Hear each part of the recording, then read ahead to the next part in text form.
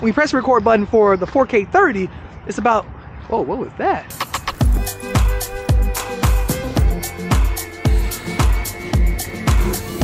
Thank you all. Now, since your boy Sky Money is always drinking coffee, I went ahead and started one of those buy me a coffee. So if you feel like buying a thug of coffee, definitely feel free to do so. No pressure, no pressure. Just saying, the link is down below. But anyway, pimpin', let's not get lost in the sauce because today is a review day. And it is something that I've been waiting for a while. And now if you've been watching the channel, you probably already know what it is. It is the Insta360 One Rs. And now, quick disclaimer, Insta360 did not send me this. I bought this with my own money. As a matter of fact, I bought the twin edition because I couldn't even find the 4K edition. And I'm not gonna lie, it was pretty expensive. Now the 4K edition runs for about $299, but like the twin edition cost some racks. It was almost $600, coming in at about $570. Like that's a lot of bag. But anyway, let's go ahead and go out. Let's go ahead and test this new 4K boost lens. Let's check the image quality, the 6K image quality, the stabilization, usability, and let's just see if this is a good buy. Let's see if it brings the sauce. So let's hop right into it on the Insta360 One Rs. Almost forgot the name again.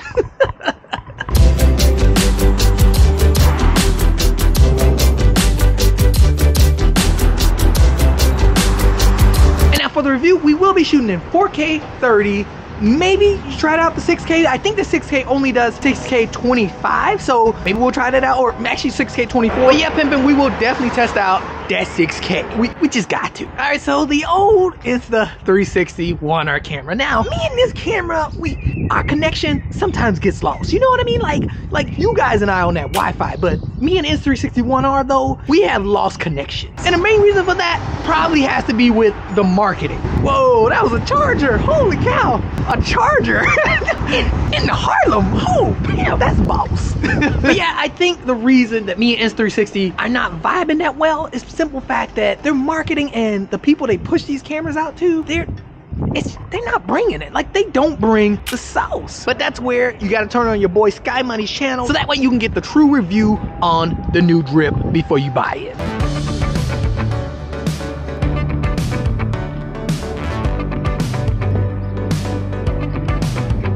So yeah, I will be giving my honest opinion on the camera.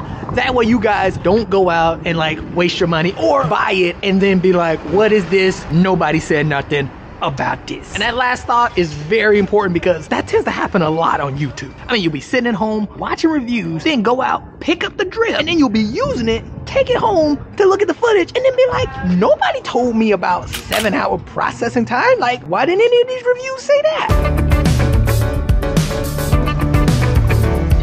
Believe it or not, I have had the Insta360 One R, and it just didn't work for me that much. Image quality wasn't that great. The 1-inch sensor quality was good, but processing time was terrible. And also the audio on the One R wasn't that great either. So I ended up returning it. I just couldn't I could not deal with the camera. I love the idea. I was super excited for this camera, but I just could not deal with it. I mean, my GoPro Hero 7 was better than the One R. It wasn't that great.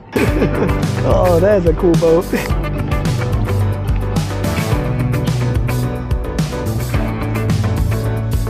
Insta360 One R was advertised as this amazing new camera, a GoPro killer, and all this other stuff. But in reality, it was just hype.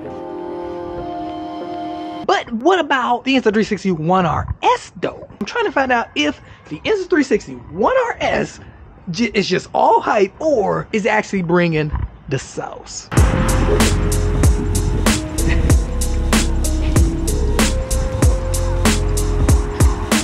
So far, how are we sounding? How are we looking? How is the image quality? Also, that guy said like and subscribe, so do what he said and like and subscribe.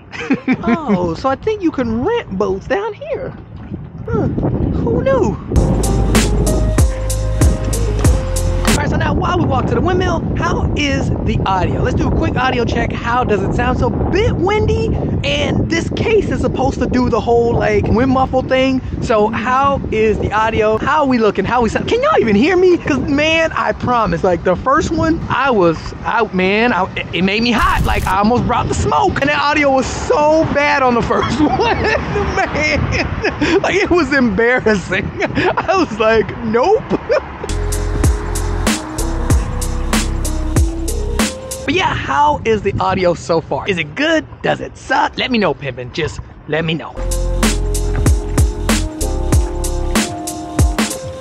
And now so far we have had a couple of hiccups. Really just 2 freezes, but something that I did forget to mention is that this camera only goes up to 4K 60. Yeah, if you're looking for 4K 120, Pimpin', you ain't getting it.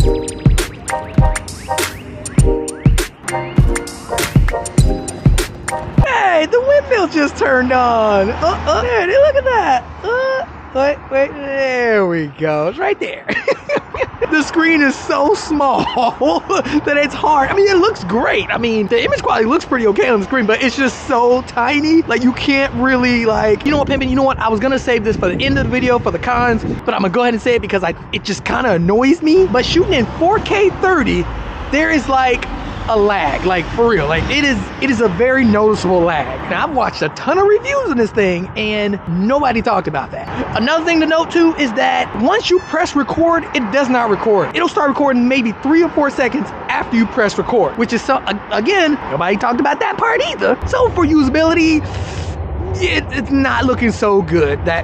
It's not looking that great so far. Another thing to note is that it is a bit warm. I mean, not the camera parts, but the core itself is a bit warm. And the battery life isn't that great. I just realized it looks like I'm about 60% already, and I've only been shooting for maybe 30, maybe 35 minutes. And again, nothing's changed, still shooting in 4K 30. All right, so I haven't been using this camera that long, but I can already kind of tell that this camera was meant to be released last year. When I did the video about like my first thoughts on it, that was like one of the biggest complaints that I had, was the simple fact that it took 2+ years to come out with initially the same camera. And actually, like after using it for a bit and feeling like the design and build quality, yeah, this camera was supposed to come out last year. And now 2 other things that I have to bring up just to let y'all know is that with this camera, the lens cover that's covering the actual lens, you can't remove that. So I would highly recommend you get some kind of glass for this lens if you're just worried about dropping or scratching it, whatever. You're gonna have to get some glass for it. All right, so now that we got that out of the way, we're at the park. Now we gotta do a stabilization test, Pimpin'. Y'all already know we gotta do it. We gotta bring the sauce. How is it? I'm going fast. I'm going uphill. Drip check. How's it looking? Should be pretty solid. That flow state stabilization. How was that? I'm tired. I also gotta pee.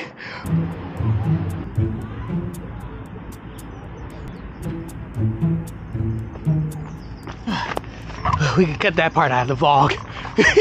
All right, now we gotta do a quick skin tone check. How are we looking? Now, it's not the best of days, but some sun is poking out a bit. It was like super bright earlier, and then I went inside, grabbed the package, opened it, and y'all already know the Netherlands. So we are on a cloudy day, but how does it look? From the viewfinder, it actually doesn't look too bad. How are we looking? Skin tone check.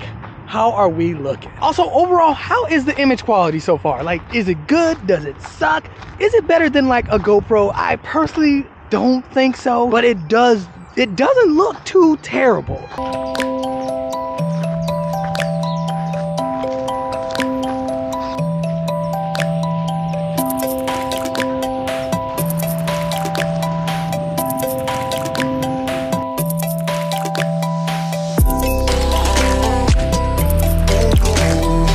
Okay, we are on 6K now. The 6K option with the black bars at the bottom and the top. How are we looking?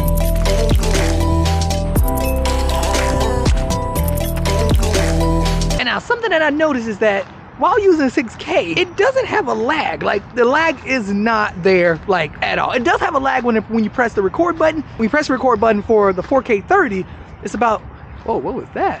That was weird. That was just like a purple glitch on the screen. But anyway, what was that?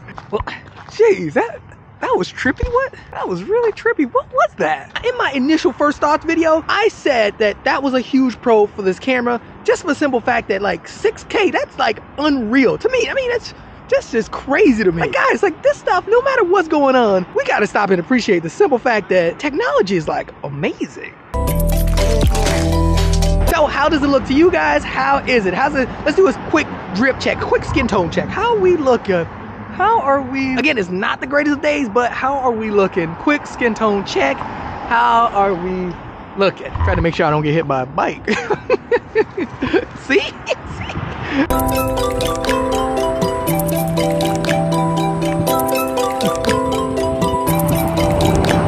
Alright, so we're gonna take a couple of more shots for the 6K footage. Let's just a couple more B-roll shots, a couple of walking around shots, just so that we can really see if the 6K brings the sauce like I thought it would.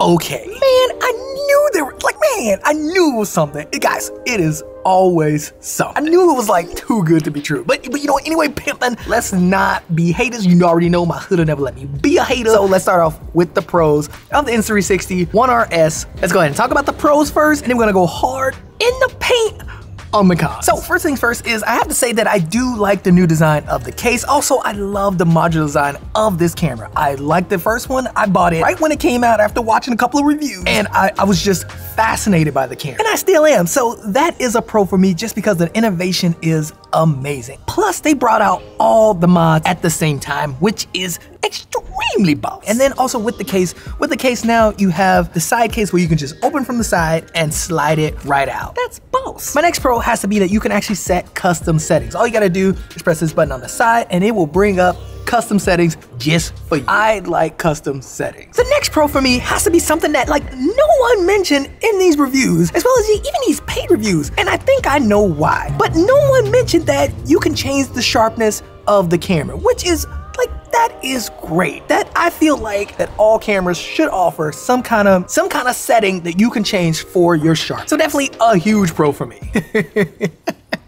The next one is that the audio is surprisingly, like, a lot better. Like, it's not as good as a GoPro, but that is a huge plus because I don't know what they were doing with the first one. Oh, and one of the biggest pros has to be the stabilization. The stabilization is now included. Pimpin', that is huge because that was the reason I returned the Insta360 One R. Like, I couldn't deal with the processing. I cannot deal with processing time. It was ridiculous. And that is about as far as I can go with the pros. I know. First con for the Insta360 One RS, the 4K boost mod, is that it does feel outdated. I personally think that this was supposed to come out last year, which would have made a lot of sense. Like, yeah, offering internal stabilization is great and all, but, like, who doesn't have internal stabilization? Come on, let's be real. And then not being able to use the camera without the case, that's a turnoff for me. I'm sorry. I'm sorry. I'm spoiled. The next con has to be that the settings feel a bit weird. Like, they kind of don't make any sense. Like, for example, you would think that being able to choose the sharpness and other settings would be inside the exact same menu as when you're choosing the resolution. But no, it is very hidden. In my opinion, I feel like a lot of creators miss the simple fact that you can change the sharpness because it is not obvious that you can change the sharpness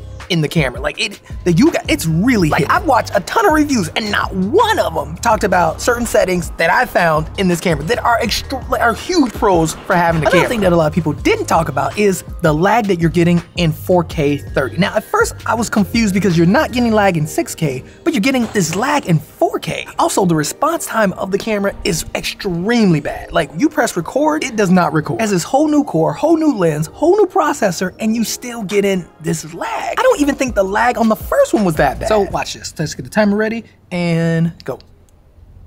Turn it on. Boom, it's on.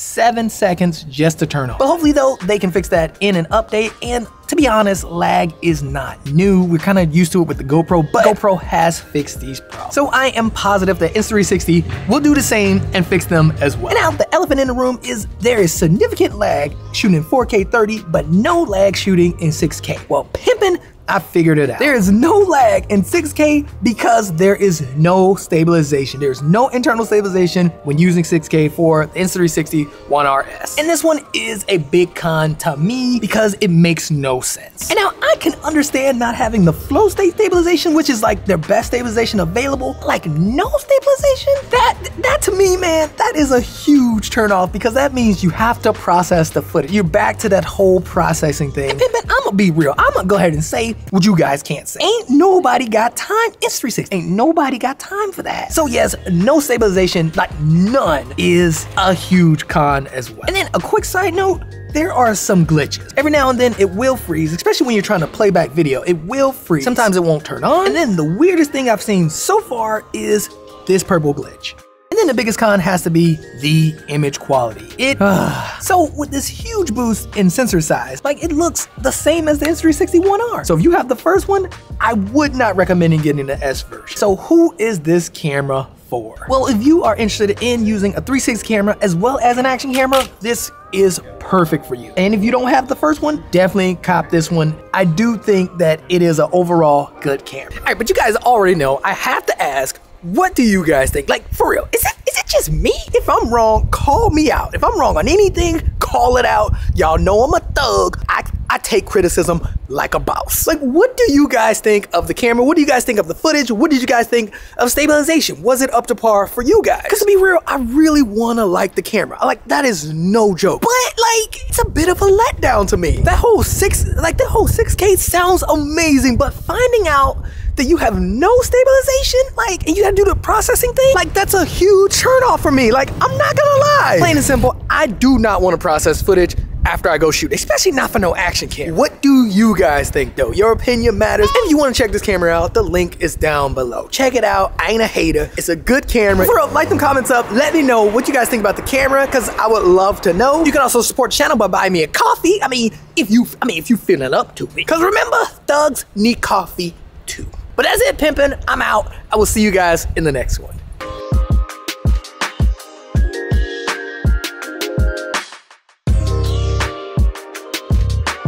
When you press the record button for the 4K 30, it's about, what?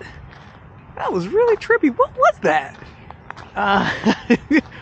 But anyway, wait, jeez, what was I saying?